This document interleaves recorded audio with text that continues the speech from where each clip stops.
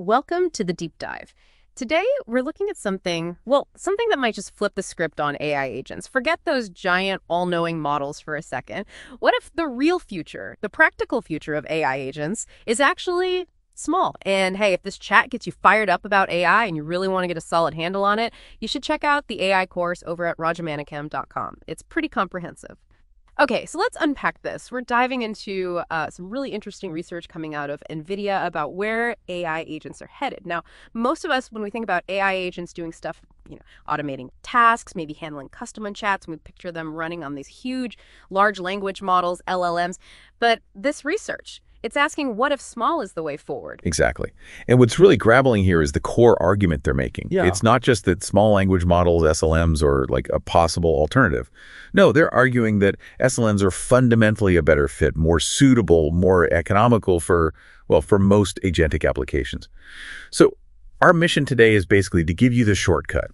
Understand why they think this shift is happening, what the real benefits are, how they tackle the usual objections, and they even give a sort of roadmap for switching from LLMs to SLMs. It's about getting a feel for the operational and economic waves this could make in the AI agent world. Right, so let's paint the picture first. Agentic AI, it's exploding. Something like half of big IT companies are already using AI agents. The market, it was worth over $5 billion late last year, and they're projecting, nearly $200 billion within a decade? It's huge. It really is. And right now, LLMs are the brains behind most of these agents. They make the decisions, break down tasks, do the reasoning. And the way it usually works is these agents talk back to big centralized cloud APIs for these LLMs. That means massive investments, billions just this year in hosting infrastructure. Serious money. Definitely. And to really get what they're proposing, it helps to understand how they define SLM versus LLM in this paper. An SLM, a small language model, they define it as basically a model that's small enough to run on your average consumer device. Think your phone or a decent laptop. And critically, it has to be fast enough for one user's agent requests. They suggest, as of now, maybe under 10 billion parameters feels about right for that definition. Okay, so small enough for local use, basically. Pretty much. And an LLM, well, that's just any language model that isn't an SLM by that definition. The key thing about these definitions is practicality. Can it run on a device? Can it run efficiently? Maybe on tight budget? That aligns with their whole argument. Got it. So here's where it gets really provocative.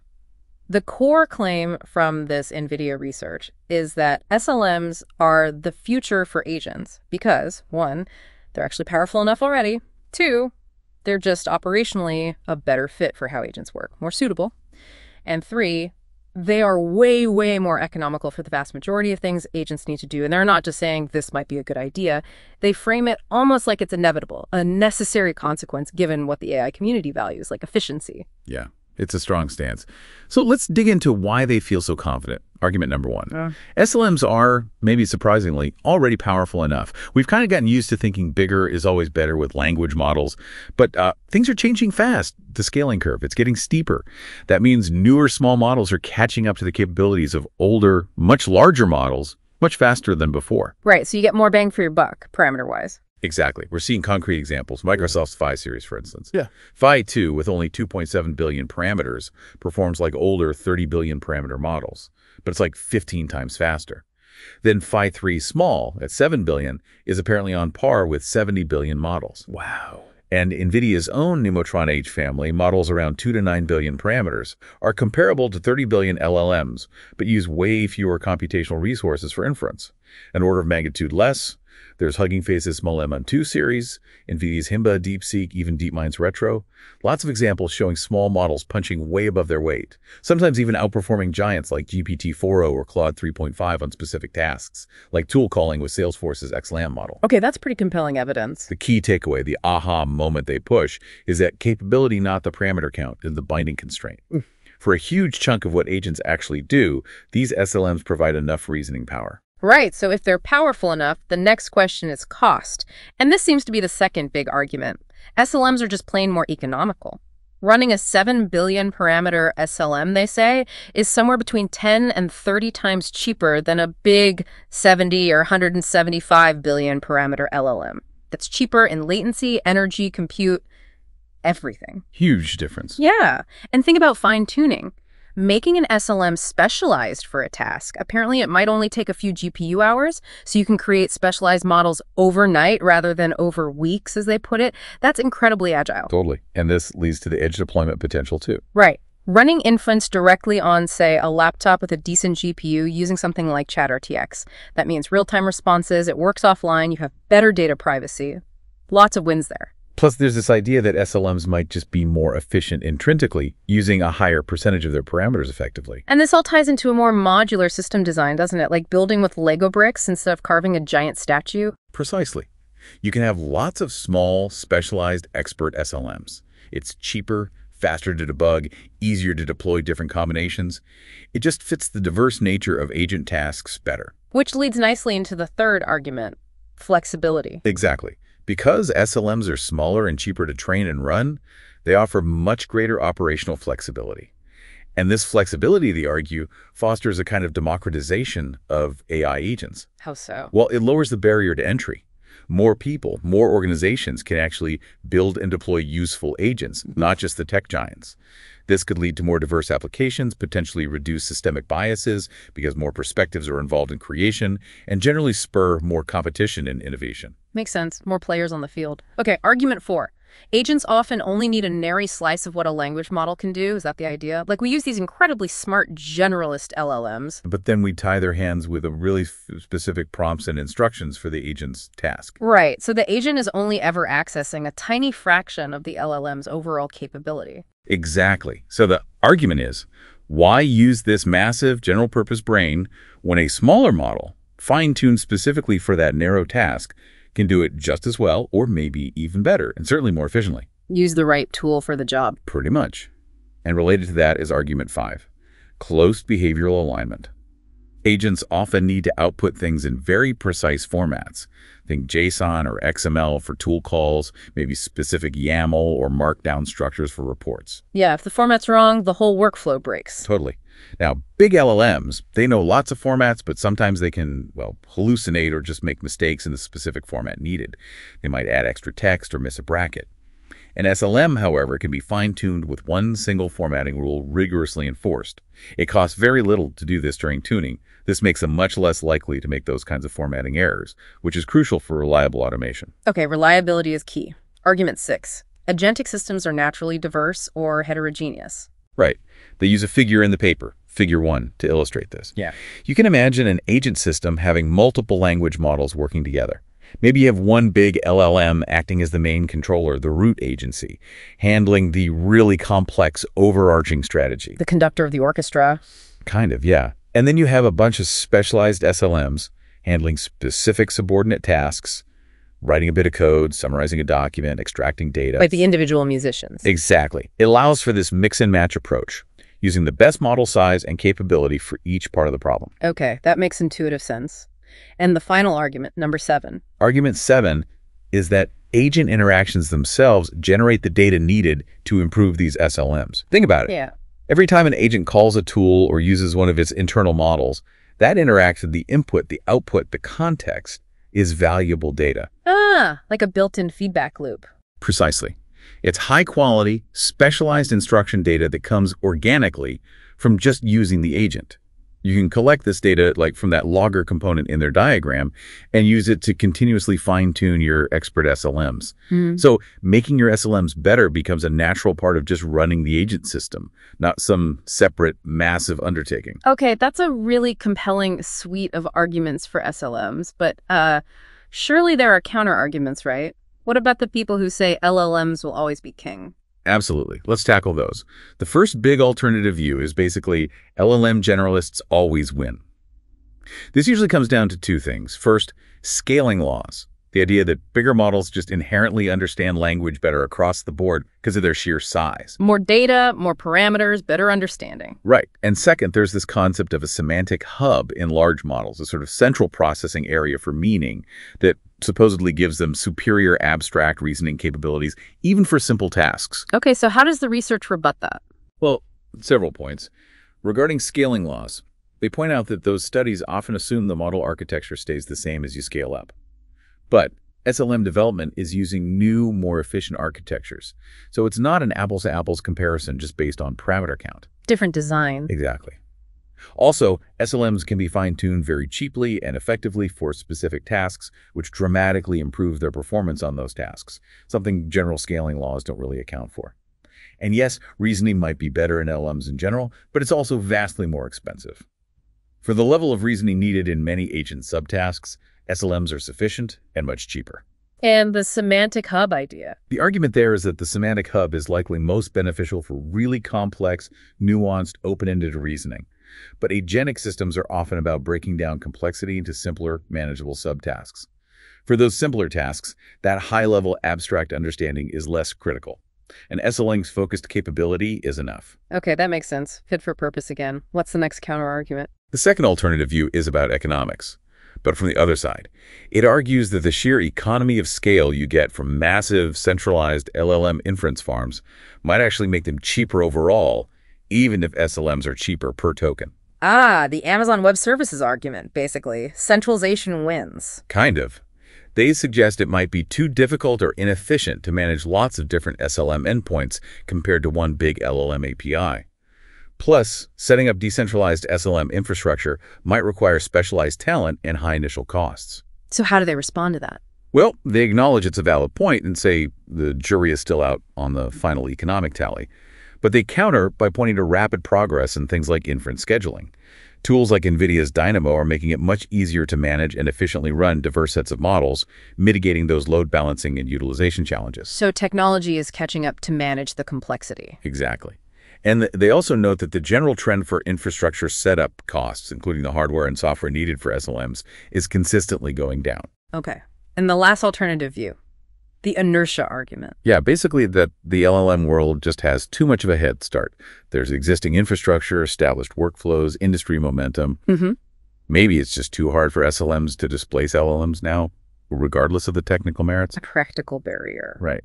And they acknowledge this is a distinct possibility. Inertia is powerful, but they reiterate their core belief that the combined weight of all the advantages for SLMs, the power, economy, flexibility, alignment, is strong enough that it can plausibly overcome this inertia, especially driven by the economic benefits. Okay, so if the case for SLMs is strong, but there's inertia, what are the specific barriers holding back wider adoption right now? Why isn't everyone rushing to SLMs? The research highlights three main practical hurdles. First, as we just touched on, the significant upfront investment already sunk into centralized LLM infrastructure. Companies have made big bets, built tools around them. Switching costs are real. Path dependency. Exactly. Second, there's an issue with how SLMs are often developed and evaluated. They tend to follow the LLM playbook, focusing on generalist benchmarks. But they argue SLM development should focus more on benchmarks that measure agentic utility, how well they perform specific agent tasks. They even cite other research showing SLMs do outperform larger models when judged on those specific metrics. So we're maybe measuring them the wrong way. Could be part of it. And the third barrier is simply awareness. LLMs get all the headlines, the big marketing pushes. SLMs, even if highly effective for certain jobs, just don't have the same public profile or perhaps internal advocacy within organizations yet. Okay, infrastructure inertia, benchmark misalignment, and lack of awareness. But crucially, they emphasize that these are practical hurdles, not fundamental flaws in the SLM approach itself. Advancements like Dynamo chip away at the infrastructure barrier. Awareness is growing about the benchmark issue, and the awareness barrier will likely fall as the economic wins become undeniable. Right. So assuming a company wants to make this shift, how do they actually do it? You mentioned a conversion algorithm. Sounds practical. It is. They lay out a pretty clear step-by-step process for migrating agent tasks from LLMs to SLMs. Step 1, secure usage data collection. You need to log everything your agent does internally when it's not interacting with a human. So the prompts it sends to language models, the responses it gets back, any tool calls it makes, even things like how long each step took. And crucially, do this securely, encrypt the data, anonymize it. Like setting up really good internal monitoring for the agent. Exactly. That logger in there, figure 1 again. Step 2 is data curation. Once you have a decent amount of data, they suggest maybe 10K to 100K examples, you need to clean it. The big thing here is removing any sensitive data like personal info or private company details. Automated tools get pretty good at this. Okay, data hygiene. Then what? Step 3, task clustering. You take all those logged interactions and use unsupervised machine learning techniques to find patterns. Group together similar types of prompts or actions. This helps you identify the recurring, distinct tasks the agent performs, maybe recognize user intent, extract specific data, summarize this text, generate that code snippet. These clusters define the specific jobs you'll want specialized SLMs for. Got it. So you figure out the common subtasks. Right. Step 4 is SLM selection. For each task cluster you identified, you pick one or more candidate SLMs. You'd choose based on, well, does the SLM have the right capabilities? How does it score on relevant benchmarks? What's its license? How much compute does it need? You'd look at models like the Phi series, Nemotron H, the ones we mentioned earlier. Matching the tool to the task. Precisely. Then comes step 5, the core of it. Specialized SLM fine-tuning. You create task-specific data sets from your curated logs for each chosen SLM. Then you fine-tune the SLM on that specific data. And this is where techniques like PEFT, parameter-efficient fine-tuning, using methods like LoRa or QLoRa are key. Why are they key? Because they let you adapt these pre-trained SLMs very efficiently without needing massive amounts of compute or retraining the whole model from scratch. It makes specialization affordable. You can even use knowledge distillation, having the original LLM help teach the SLM. Smart. So specialized training, is that the last step? Almost. Step 6 is iteration and refinement. It's not a one-and-done thing. You need a continuous loop. Keep collecting data, periodically retrain your specialized SLMs and any router models that decide which SLM to use so they stay sharp and adapt as usage patterns change. Continuous improvement. Can you give some real-world examples? Like, how would this apply to agents we might know? Sure. They look at a few popular open-source agents. MetaGPT, for example, which simulates a software company, they estimate maybe 60% of its current LLM calls things like generating routine code, boilerplate text, ensuring structured output could potentially be handled by specialized SLMs. 60%, that's substantial. It is. Or take OpenOperator, used for workflow automation. Maybe 40% of its LLM use for simpler command parsing or generating standard messages could shift to SLMs. And Cradle, an agent for controlling graphical interfaces on a computer. They estimate maybe 70% could be SLMs handling repetitive clicks or pre-learned sequences. Wow, 70%. Yeah. Now, this doesn't mean SLMs do everything. The really complex stuff, high-level architectural reasoning in MetaGPT, multi-step planning in OpenOperator, adapting to totally new GUIs in Cradle might still require a more powerful LLM. So it's about that heterogeneous mix again, using the right size model for the right part of the job. Exactly. Strategic deployment. Okay, so wrapping this up, what's the big picture takeaway here? This idea of SLMs taking over for agents, it really challenges the status quo, doesn't it? It suggests a future for AI that's maybe more efficient, more adaptable, and potentially more democratic. I think that's a fair summary. The researchers behind this are explicitly calling for discussion, for contributions, but also for critique. Their goal seems to be genuinely about advancing efforts to make AI more accessible and cost-effective. And it leaves you with a pretty provocative thought, right? If powerful AI can become small enough, efficient enough to run not just in giant data centers, but maybe on our phones, our laptops, devices all around us, what kind of entirely new applications does that unlock? How does that change, just our daily interaction with technology? It's a huge question, and it leads to others. Like, how does the industry actually manage this shift if it happens? What's the role for developers, for businesses, in maybe accelerating SLM adoption? It's definitely a fascinating space to watch. And if you find yourself really drawn into this evolving world of AI, wanting to get deeper into the concepts and the cutting edge, remember you can explore that comprehensive AI course over at rajamanikam.com. It really helps build that foundational understanding. Definitely worth checking out. Well, that's our deep dive for today. Join us next time on The Deep Dive, where we'll unpack another stack of insights just for you.